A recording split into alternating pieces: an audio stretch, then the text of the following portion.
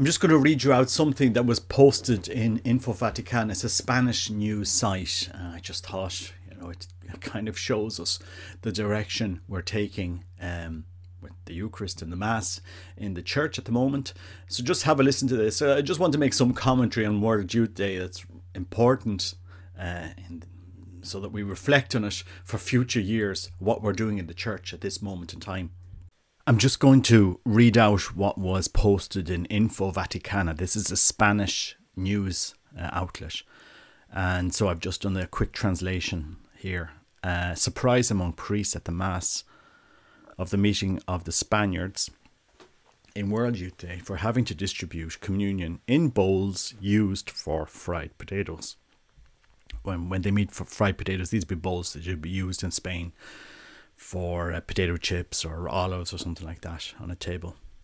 During the meeting of Spaniards on World Youth Day held in Spain, a Mass was held in which bowls used for fried potatoes were used to distribute communion instead of ciboriums.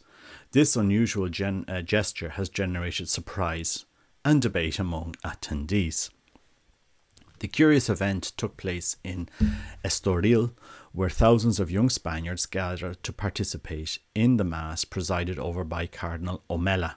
Instead of traditional chalices and patens, bowls used for fried potatoes or olives were used to distribute communion among the faithful. As seen in the photograph, the bowls were distributed to priests with plastic wrap and IKEA code not even removed. According to sources close to the organisation of the event, this initiative sought to convey a message of humility and simplicity, inviting young people to reflect on the value of material elements in the liturgy. However, this choice was not without controversy, since some considered it was a lack of respect towards sacred symbols. And it is a lack of respect. If we think of the thousands and thousands of ciboriums in churches around the world, around Spain, around Portugal, thousands, if not millions, of sacred vessels in churches around. Every priest could have, going to that Mass, could have said, bring your ciborium with you, or something like this. Thousands. And yet, this is the madness of the Catholic Church at the moment, where we couldn't be bothered to use what previous generations have left us. You go into museums and you see ciboriums all over the place. This is the sad, crazy reality. It's not a sign of respect. It's a sign of stupidity, of utter stupidity. Anyway, I go on. In the face of criticism, the World Youth Day organisations have clarified that this was a decision was made by consensus and in full agreement with ecclesiastical authorities. In addition, they have emphasised that the intention was to promote an open dialogue and deep reflection on the importance of faith and spirituality in the lives of young people. Yeah, our young people are watching us act like stupid idiots as we destroy the faith of previous generations. We don't show them what is respect. It's up to us to lead. It's up to us to lead and not to go out and get IKEA bowls. When previous generations have left us sacred vessels that have been consecrated for that use, we should show them that we respect the Eucharist and that it's serious and that we spent money on vessels to show respect for our Lord. Anyway, I go on. Although this way of distributing communion may seem unusual and surprising to many, the Catholic Church allows some flexibility in choices of liturgical objects as long as the fundamental principles of the faith are respected. That is true. If you're in a prison camp or in a concentration camp or in some location and the only vessel that you had was an IKEA bowl, we can understand this. But this wasn't that type of flexibility. This was planned. They spent money on this, guys. In short, the use of bowls used for fried potatoes in the Mass of the meeting of the Spaniards at World Youth Day in Portugal has generated controversy and debate among the faithful. While some see this as an opportunity to reflect on humility and simplicity, others consider it a lack of respect for sacred symbols. Undoubtedly, this fact will remain as an anecdote in the history of World Youth Day and will continue to be a subject of discussion in the coming days. The Mass was attended by more than 30,000 Spanish pilgrims and celebrated by 64 Spanish bishops and over 900 priests. Now, I have been following the World Youth Day for a number of years simply because I had friends who were employed in the Vatican, that organised this event over several years. So I remember being in the Vatican, for example, with my family when the World Youth Day cross was being packed or unpacked or moved around, as you can see from this photo that was taken a couple of years ago with my family in the Vatican. And, you know, I remember when Joseph Clemens was in charge of that department of the Vatican of World Youth Day, and I suppose many friends would have commented on, you know, the organisation that is involved in the World Youth Day. It was something akin to planning for the Queen's funeral, and people would meet and discuss and organise, and, you know, everybody will get involved, and you know, it's the type of event that you need a heavy amount of preparation for. So people would, I remember friends would travel to these locations before World Youth Day, meet with local representatives, go on, you know what I mean. And, you know, if you look back at videos from previous events, back in 2011, when Madrid World Youth Day was happening, you will see that during the Mass, priests would have been the ministers of the Eucharist. They would have got out among the sheep, smell a little bit, get in there and smell a little bit like the sheep. But in the opening Mass today, or yesterday, in Lisbon, not a single priest bothered to go down and distribute communion. And this was probably the instruction they were given. We'll let the laity do this. So this is a marked departure from previous Masses at World Youth Day. And there's no other way to put this. And this is a decision that's been driven by the Vatican. This is a decision that's driven by the new leadership coming from Rome, because that we all know this. We all have seen the personnel changes in Rome, not just clerics but also laity that have been moved on, and and it begs the question: what is going on? When we see IKEA bowls being used, it begs the question, what is going on? What's the purpose of the ministerial priesthood if priests can't be bothered to pick up a ciborium to be ministers of the Eucharist? Now, I know a lot of priests were not happy with that situation yesterday in Lisbon. And under obedience, they just, you know, went ahead with what they were being told to do. But, you know, a ministerial priest has very few tasks that he needs to own. And one of those tasks is to be a minister of the body of our Lord, to minister the Eucharist, to get out among the faithful. And I just think the Vatican has lost the plot in what they're doing. And then they're trying to turn around to a next generation to encourage them to take up their vocation of being a Christian, of being a Catholic, and yet our leadership are not able to lead. Why are Catholic leaders not able to lead, to show witness of what their job is actually to do? It's not up for a priest to stand up beside the altar and look pretty and sit down while the body of our Lord is being distributed, you know, to the laity. You know, you should get up. That's your job. And I'll call it out. I do think it's very, very sad. You know, we have over 500,000 teenagers in Ireland, in Irish Catholic schools on the island of Ireland. 500,000. You know, 500,000 Catholic, baptized Catholics between the ages of 10 and 20 on this island. And not 1% of those 500,000 are able to go to an event like this in Spain. Not even half of 1% are able to go to the World Youth Day in Spain. In fact, you know, it's sad to see that the numbers that went there are small. I think there was a sizable amount of Irish pilgrims youth that went to Medjugorje's youth festival. And it's just to ask the question, guys, are we not going to provide leadership in this area? And we're not going to provide leadership to show that we should give reverence to our Lord. You know, oftentimes when you go into a chapel, and I'll say this about Lough Derg.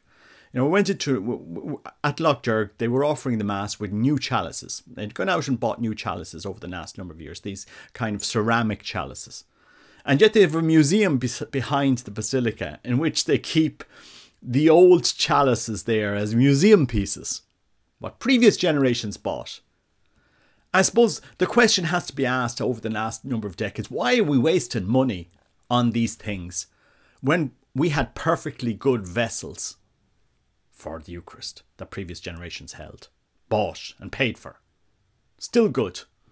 Every couple of years you'll go off and you'll get them replated, the inside. But still good, perfectly good vessels.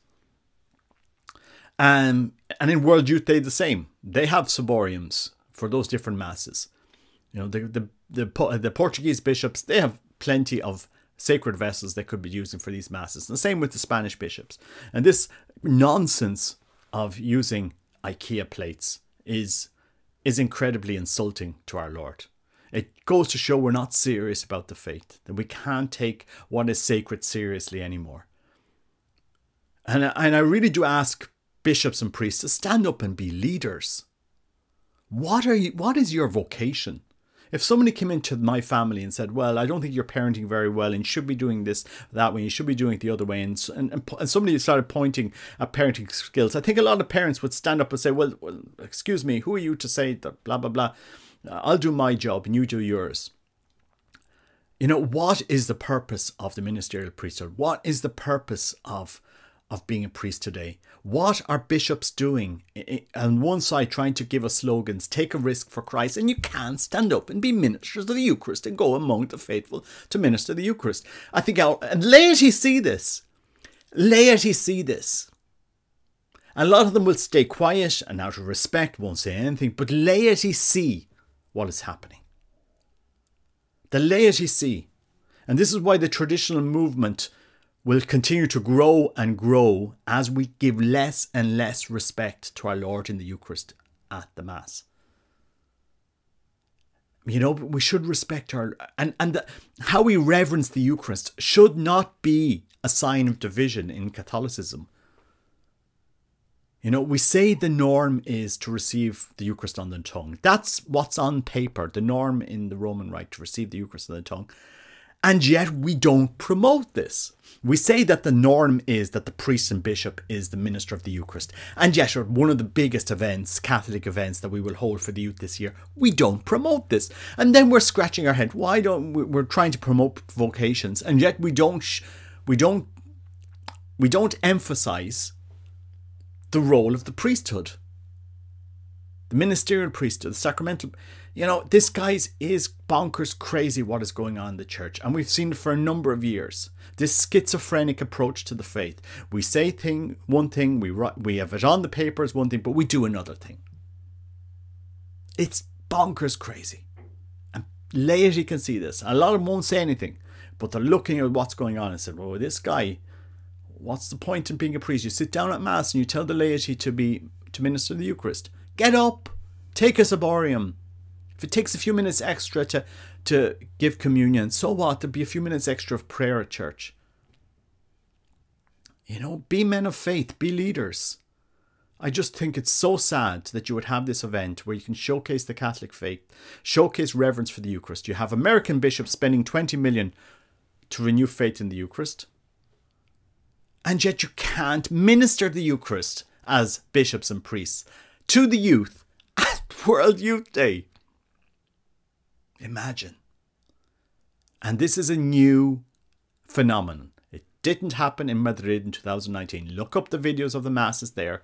It was priests being ministers of the Eucharist. But look, we have to live through silly season in the Catholic Church until the church decides what direction it's going to take. You know, in this new rebranding exercise, we have Elon Musk that rebranded Twitter to X. And now we have the Catholic Church rebranding the Catholic Church to the Synodal Church. And what synodal means, nobody can exactly explain to us. What does the faith mean in a synodal church? Synodalers, that's what the tweet was put out. Young synodalers instead of young Catholics. In the spirit of synodality, we're doing this. In the spirit of Christianity, I ask bishops and priests to wake up and be leaders and lead. And to stop this craziness that you're doing in the church. You know, what previous generations held sacred and bought and paid for us. Because we've thousands of sacred vessels in churches around Europe. Many of them sitting and getting dust on them. As we rush off to buy IKEA bowls. It's the epitome of stupidity in the Catholic Church. It goes to show how stupid some leaders are in the church. That they think we're stupid. Oh, it's giving a message. We're humble. We're this, we're that. BS. Capital B and capital S. BS, and I call it out. Because you're disrespecting what previous generations held sacred and have bought for this generation. Paid for. We don't need to buy anything new. You didn't need to waste money on IKEA bowls with stickers on them for a mass. There are literally thousands of Ciboriums in Portugal and Spain that could be used for World Youth Day and for different masses. Thousands. And I know for the World Youth Day event that they had Ciboriums. I know this for a fact. You know, these events were timed. They're planned. You know, it's not left to chance. And it's very sad to see what's going on at this moment in the church, where we have such a lack of leadership in such fundamental area as respect for the Eucharist.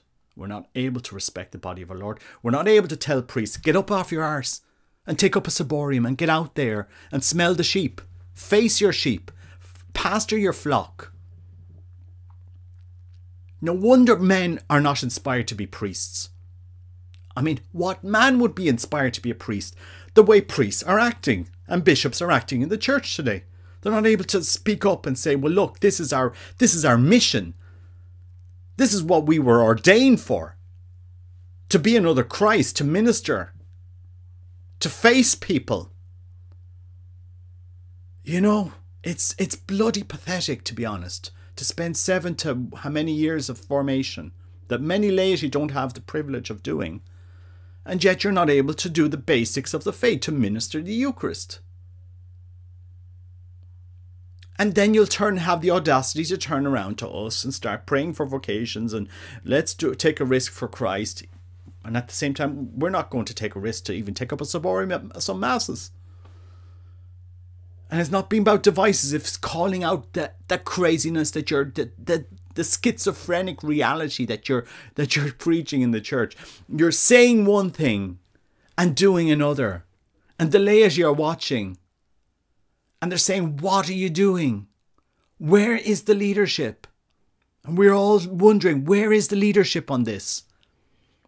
Know your vocation. Know your responsibilities. What you're tasked to do. What you're tasked to preach. What is the deposit of the faith? Know it. Preach it. Live it. Don't be ashamed of it. Don't give us this whatever about IKEA bowls and trying to, we're trying to be humble. This is the new church and we don't want to be clerical anymore. The church the church hates clerics so much you want to get rid of the priesthood, it seems. I mean, guys, this is where we're going. And I mean, it's even been discussed at some of these synodal meetings in Germany. You listen to it and it's the craziness that's going on here. You know, somebody has to call it out. And we're not the only one. A lot of people are looking at the same stuff, craziness. You know, send your IKEA bowls back to IKEA and go into your churches and take out the sacred vessels that previous generations have already bought and paid for and use them. And don't be ashamed of what previous generations have left you. Because it seems like the Catholic Church now is ashamed of what previous generations built, paid for and used. We're on this whatever trajectory to destroy everything that what previous generations had. We'll put it into museums. We'll put it. How many times I go to museums and I see sacred vessels in museums, in Catholic museums, in cathedrals, and they'll go off and buy some ceramic whatever. Oh no, it's a humble church. We don't use gold for our Lord anymore. He doesn't need gold. Doesn't need that. That's too luxurious, you know, and people would say we've too much money and blah blah blah blah blah. So we'll spend more money. We'll spend more money. This is what the church is doing. We'll spend more money now on other stuff that we don't need to give an impression. God bless you. pray for the church, renew the Eucharist. Us laity can lead here. We can kneel and receive our Lord in the tongue. We can show reverence for the Eucharist, even if our leaders don't want to do it.